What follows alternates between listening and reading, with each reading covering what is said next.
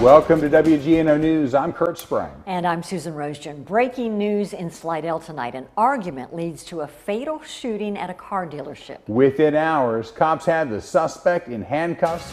WGNO's Anna McAllister is outside the Hyundai dealership just off of I-10 in Slidell. Anna. Kurt, Susie, police are still on the scene here collecting evidence from that shooting. And if you take a look behind me, right beyond this yellow tape, you'll see the garage, and that is where I'm told by police this fatal shooting occurred. Slidell police received a call about shots fired at this Hyundai dealership on East Howes Beach Road around 5:30 this evening. Police say 23-year-old Brian Taylor of Slidell shot and killed his coworker during an argument and then fled on foot. The victim was pronounced dead on the scene.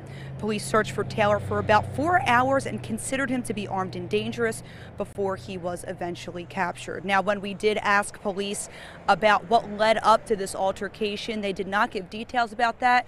We also asked for the identity and the age of the victim, and that was also not released pending notification of the family. Kurt, Susie.